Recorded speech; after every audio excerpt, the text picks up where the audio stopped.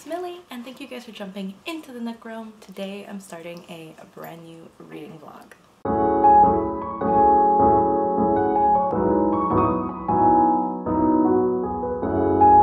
It's the very first reading vlog of 2021, so I'm really excited to get started with all of the new books that I have planned for this year. I'm already starting to feel a little bit slumpy, and it's only the first couple of days of the year, so I think maybe it's just the burnout of like reading so many books in 2020 because I read a lot in the month of December, and I think it's just a burnout in general because I read a lot and I was making a lot of videos and editing every day. So yeah, the first couple of days I haven't really been reading that much, and so I hope it changes.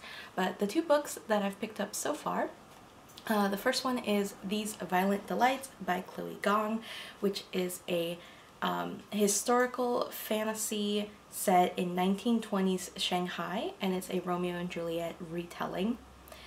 So far I've read like the first 4 chapters and I'm really enjoying it, and it's just such an interesting premise, and so the writing is beautiful and I'm really excited to continue reading this book. And then the second book that I have started is You Should See Me in a Crown by Leah, which is a YA contemporary that came out last year. It has to do with Liz, who is a black girl in a small Midwestern town, and she decides to run for prom queen in order to win the scholarship money to help her get to college. The only problem is that she's kind of an outsider in her own school. She's the shy, nerdy girl who just doesn't stand out, and so she's basically trying to become the popular girl. So I've started on both of those books so far, so I'll keep you guys updated on how that goes. But I'm actually going to be doing like a little mini book haul with you guys right now, and that's because I got some books and bookish items for the holidays, and so figured I'd share it with you guys. So I got these 3 books by my friend Mary. So the first one we have here is Roar by Cora Carmack. And I had heard about this one recently, and I realized the reason why was because the 3rd book had just come out, and so I was hearing all the promotion for that. So this is the first book in the trilogy, and this has to do with a princess named Aurora, and in her world there are these violent magical storms, and so the rulers of this kingdom are the ones who have the magic to kind of keep it at bay.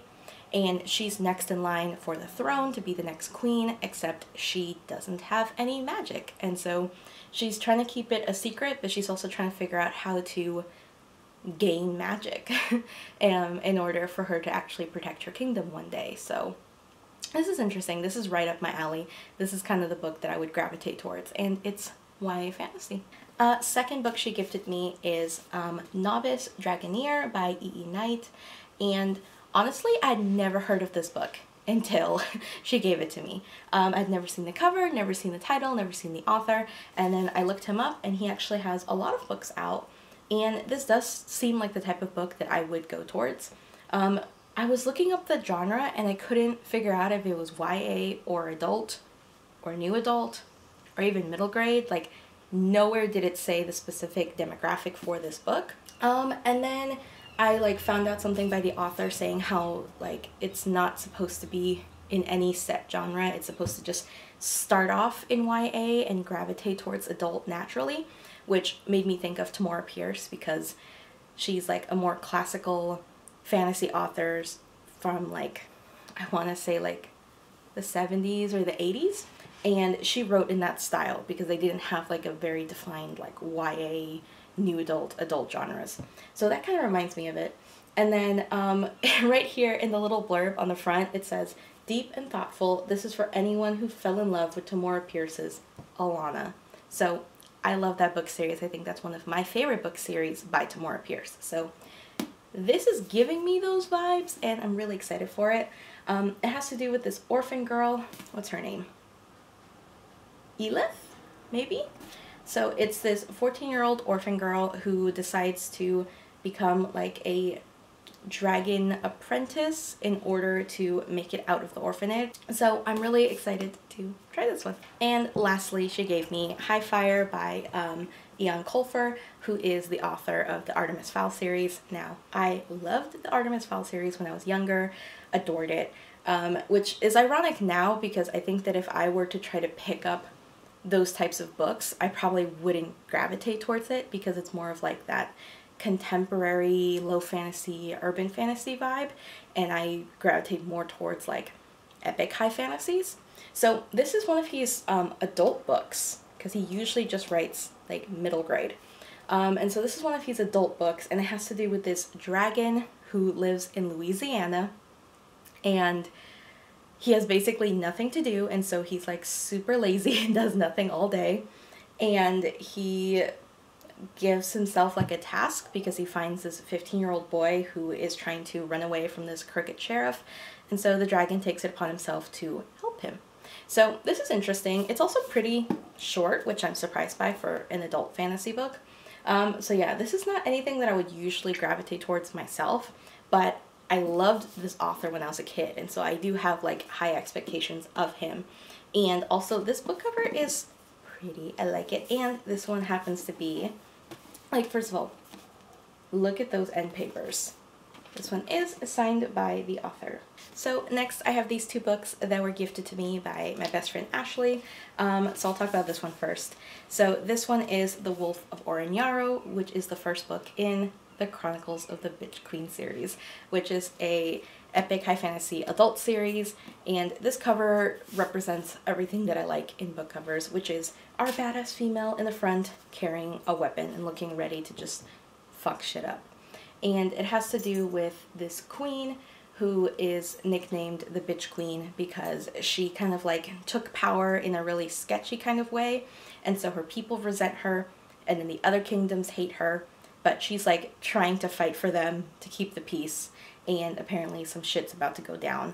And yeah, that's pretty much all I know about it, just like the barest of the premise, but that's kind of all I need for this book because I'm really excited to read it. And she also gave me The Winter of the Witch, which is the third book in the Winter Night trilogy by Catherine Arden. I'm actually planning on reading the whole trilogy, kind of for the first time. I've read the first book, haven't read the second and third book, so I'm going to read the second and the third book that she gifted me, which I'm really excited for because it's a nice winter fantasy. So I'm not going to go into the synopsis of this book because it is the third book in the trilogy, so spoilers, but I will most likely be doing a reading vlog later this month with this book, so look out for that. And lastly, for books, this is kind of a book that I bought myself for Christmas, and that is Three Dark Crowns by Kendar Blake.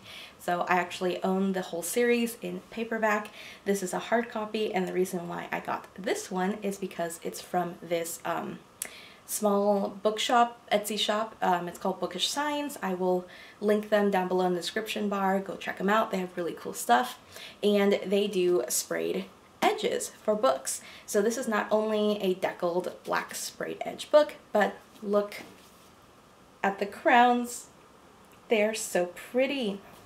So it's like one of each of the three crowns from up here, and it also is signed by the author. So Kendar Blake personalized all of the copies for this promotion, and so she wrote, "It's not easy being queen." That is true. Very true. So I really adored this book series, and I saw like this had like a special edition towards it, and it was limited, and so I decided to treat myself, and I got this for myself for Christmas, so it finally came. And lastly, I got this cute bookish item for my bookshelves by my cousins, and it's a little mandrake root potion for, you know, herbology class, and it's from the series written by She Who Must Not Be Named. And so, you know, I don't usually talk about the books on my series, even though I read them like majority of people when I was younger, but I think this is such a cool little bookish item, and it was done by like an Etsy shop, which I'll link their information in the description box below as well.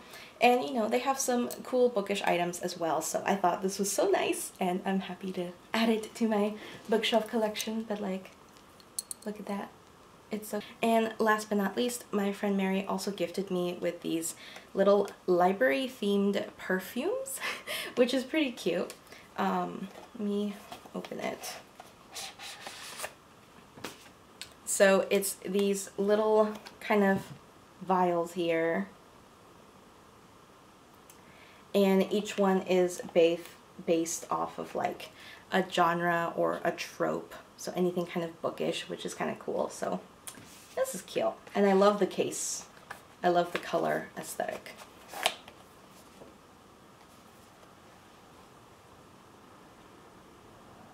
Alright, so I haven't been reading much for these Violent Delights or for You Should See Me in a Crown, so I'm hoping to read some more this week, and I will let you guys know how that goes. Hi, I'm here for another reading update. So it's been a little bit of time since I last updated you guys, and well, the bad news is that I haven't read any more of these Violent Delights, but the good news is that I have continued on and actually started You Should See Me in a Crown, and I'm about 40% through this book. So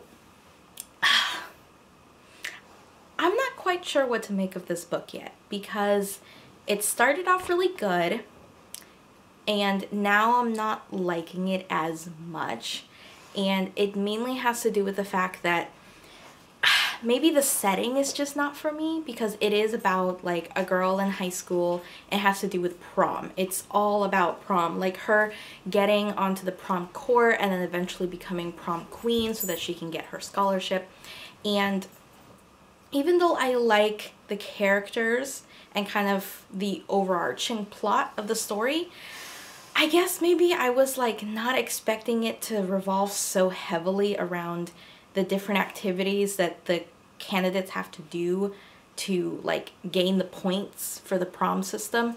Like they have to do a bunch of volunteer events and charity events, and then do just a bunch of other events to gain points. So pretty much my initial thought so far is that it's reading a little bit cliche, like a little bit stereotypical. Like we have the mean girl who's also kind of blatantly racist. We have like the pretty popular girls that are like super nice but like ditzy blondes, like that kind of stereotype. And then we have like the dumb jock kind of stereotypes. And then even her friends kind of fall under their own little cliches. We have like the fiery kind of like fashionista, and then we have like the super hipster zen chick, and then we have kind of like the rough and tumble tomboy. So it seems like all of the characters besides Liz, the main character, are all falling under these cliches, and they're kind of like one-dimensional. And so as we're reading and learning more about them, I'm not really gaining much from them. Like they're just fitting into this very kind of trope setting. So I'm not quite sure how I feel about this book, because I'm thinking about it in the perspective of, if this book was following a white straight character, would I be excited by the storyline? And the truth is, I probably would have DNF'd this book already. And I think what's making it interesting for me is the diversity, with her being black and her trying to be the first African-American prom queen. And then also on top of that, she's queer, she's lesbian, but she doesn't, you know, talk about it to anybody because she's from a small town and she doesn't feel comfortable or that people will accept her, except she's told her family and her close friends. And so I like the aspect of her being something unique and bringing something different to the whole prom queen thing, and like, you know, fighting that whole like patriarchy, or just kind of like the traditionalist aspect of it. So I'm kind of confused on my thoughts about this book. Right now, it's just like not really grabbing my attention, but I like it enough that I'm going to continue, so I'm excited to see how this turns out. Hey guys, here to give you guys another reading update per se. I'm in my car. I'm actually out by the bay right now, and I'm going to do something a little bit different today. And the reason why is because last time that I talked to you guys, I was super excited about all of my reads, and I kind of hit like a reading slump it's not like a typical reading slump. Usually it's because it's like I'm reading so much and I'm burnt out. And this kind of reading slump is more like I got so excited for the new year and I got so many plans of like different themed reading vlogs I'm gonna do, different themed months, TBRs, different reading experiments, different like book talk episodes I'm gonna do, and I basically just kind of like overwhelmed myself with everything that I have planned for my channel and for my reading in 2021. And so now I'm faced, oh my god, there we go. So now I'm faced with the problem that I'm just like not feeling the mood to read. It's almost like my brain went into like overfried mode and haven't read since I updated you guys. So it's already like the 6th or the 7th of January and I'm halfway through the week and I haven't been reading. So that's kind of weird for me. I was not expecting that. So I'm gonna try something new. Like I mentioned, I'm here at the Bay. I was originally planning on like going out and sitting by the water and reading. I don't usually read outside. With, you know, my mask on and social distancing and whatnot. But there is actually quite a lot of people here, more than I was expecting, so I think I'm just gonna stay in my car with the windows down and read from here. And I'm gonna see if that kind of helps me get, like, I don't know, more motivated to read, just change the scenery. So I'm gonna be reading some more of These Violent Delights, and then when I go to work later today, I'm going to continue listening to You Should See Me in a Crown. And then with These Violent Delights, I only have 3 more days until I have to return it back to Libby, and so I need to get working on that because I've only read 4 chapters, so yeah, I'll keep you guys updated on how this goes.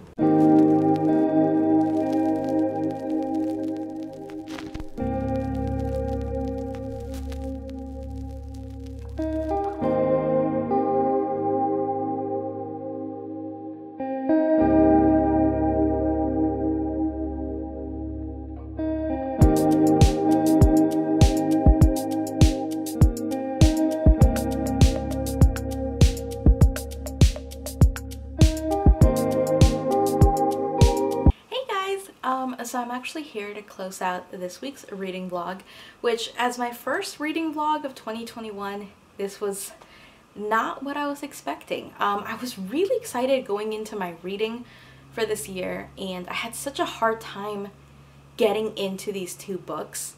And it's like once I picked up and I started reading again, I was reading like my normal rate and I was enjoying the books.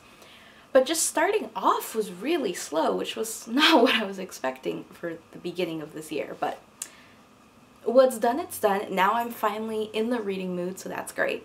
And I actually finished both of the books.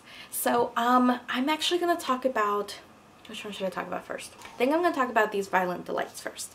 So with These Violent Delights, I ended up giving it a 4 stars. So I am a little bit disappointed by this book because I was kind of expecting more from it. It's like I enjoyed it, but I was expecting to be kind of like captivated by it and like wanting to like speed read through it and just, you know, be entertained.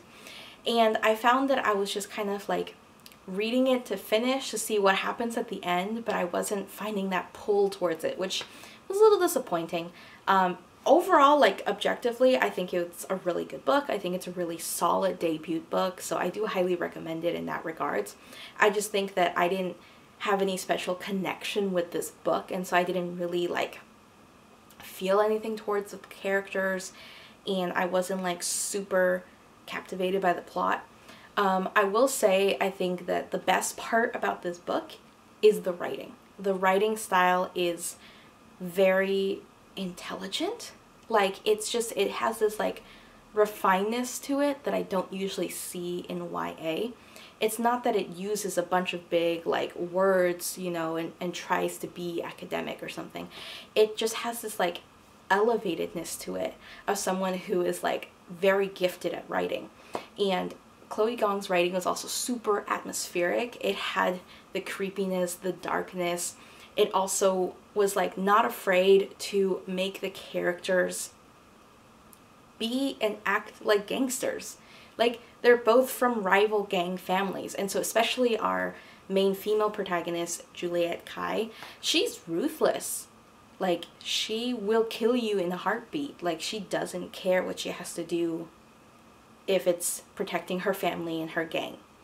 And then Roma's our emotional sad boy. He doesn't really want to be a gangster, but like, if push comes to shove, he will do what he needs to do in order to protect his loved ones. And so they both have that underlying ruthlessness to them that makes the whole story have that really dark atmosphere. And then on top of that, there's this creeping madness that's going on that's like making people rip out their own throats. And so this whole book definitely has a very dark vibe to it, and her writing style just made it so atmospheric and creepy and have that little slight horror element to it that I wasn't expecting. I was actually expecting it to be a little bit more on the romance, and it was not romance heavy whatsoever. I actually kind of wish there was a little bit more, because I wasn't really feeling that chemistry between the characters, and I think part of it has to do with the fact that we really didn't see when the characters initially started liking each other. We see them 4 years after the fact, where they betrayed each other and they're enemies, and it's a whole like enemies to lovers thing again. Almost like a second chance romance in a way. So I kind of wish that we had a little bit more flashback to when they first initially started liking each other, because then maybe there would have been a bigger buy-in to the relationship. But the diversity in this book was really, really good. There were queer characters, there were transgender characters, there were so many languages being spoken in this book. We had English and French and Chinese, of course, Russian, there was some Korean thrown in there.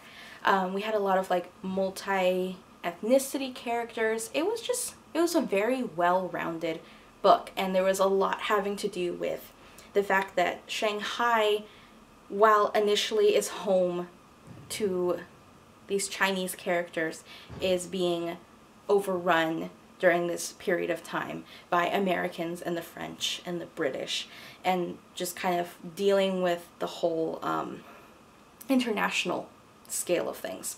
So I thought that this book was extremely well written. Definitely, I thought it was very, the atmosphere was great. The writing was great. I just wasn't super sold on it. Alright, the next book I'm going to talk about is You Should See Me in a Crown by Leah Johnson. And this one was very surprising because I ended up giving it a 5 stars, and I absolutely love this book. So the last time that I updated you guys, I was talking about how I wasn't really sold on it. It was feeling really like cliche and stereotypical, and all of that changed. Like, I'm so surprised because all of that changed, and it's something that the author did intentionally that was so smart.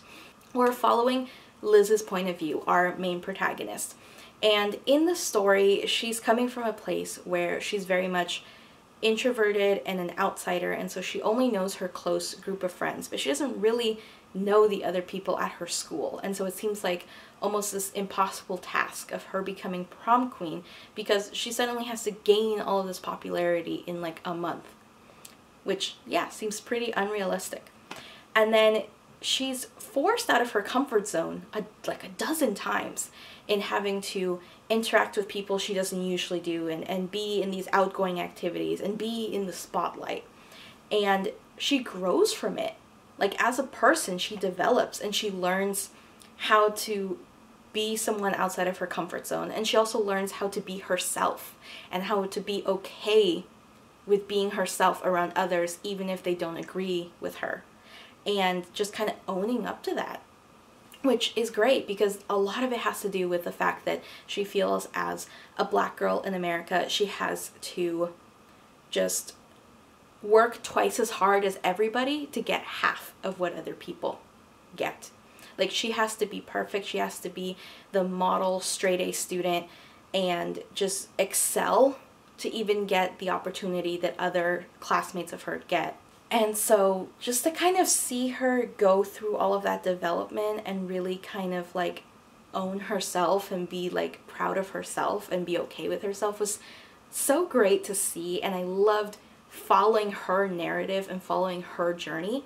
And because she became more aware to other people, we, through her perspective, learned about other people a little bit more. And so she initially was seeing everybody in this very cliche, stereotypical lens. Like, oh, that's the pretty popular girl. That's the mean, spoiled rich girl. That's the dumb jock over there. And then as she actually got to know these people, they started showing other layers of themselves. And so they were more than just their initial stereotype. Like, she's not just like the geeky band girl. You know, there's more layers to her. And so because of that, we got to learn more about all of these characters that I deemed as just stereotypical and one-dimensional. And I ended up liking a lot of these characters, and I love the depth that we went through on this journey following our main protagonist. On top of that, the female-female romance was so cute. Like, Liz and Mac are just an adorable couple. And I kind of wish, actually, I don't know. Like, part of me wishes that we had like a little bit more time with their romance, because their romance really didn't appear until like the second third of the book. Like, it wasn't really there the first third, heavily present the second third, and then kind of fizzled away in the last third. And part of me wants more, but then at the same time, I really, really like the development that we got besides the romance in this book. And so part of me is kind of okay that it doesn't really have a lot of romance in it. I don't know if my thoughts are making any sense, but ultimately, I actually really like this book, and I thought that the way that the author set up this book, from how it was initially to how it progressed to the end, was so well done. It feels like she did like such a smart thing by doing it, by starting off so stereotypical and then making it into something grander and better and progressive. So I understand now why everybody likes this book. This is definitely one of those overhyped books that actually matches the hype. And so definitely highly recommend if you're in the mood for like a cute YA contemporary with some, you know, female-female romance fluff. You should definitely try out this book. So, okay, so that's the end of this reading vlog. I had a 4-star book and a 5-star book, so technically it was still a pretty good first week of reading. I'm planning on reading 3 different books next week, so yeah, wish me luck for that.